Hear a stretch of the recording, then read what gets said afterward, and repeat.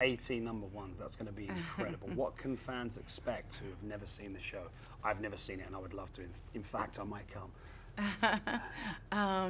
Well, again, it starts from the beginning of my career. So I start with Vision of Love, my first single. Amazing. And I go all the way through the rest of the 18 number ones. How excited are you to go back?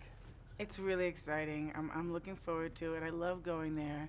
And the fans are great. They come from like all different places around the world, and it's just it's a cool experience. For me, one of the best things ever about American Idol was you. You're incredible. It's coming back. It's got a complete new revamp, a new station.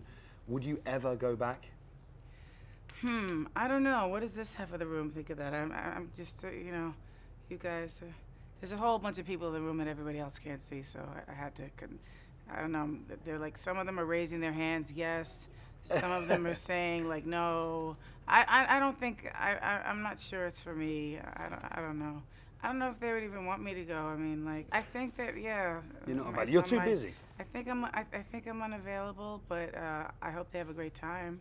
And do the twins get to come to Vegas at all? Yes, they do. They love it in Vegas. They're always asking about it. Oh, amazing. And what I think is so special about you and the twins is your relationship with Nick. You're such good friends. Father's Day is coming up. Are you going to be spending it together? Most likely, yeah. And as for twins and being a great parent to twins, the Clooney's having twins. Have you got any tips?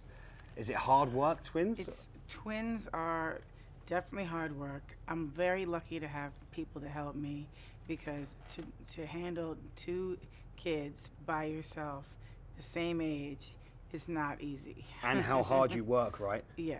And yeah, so it's like, you know, I'm very thankful for the fact that people are you know, there's people to help me. But yeah, you work hard, and they have to understand it. Sometimes when I have to go to work, they're like, I don't want you to go to work.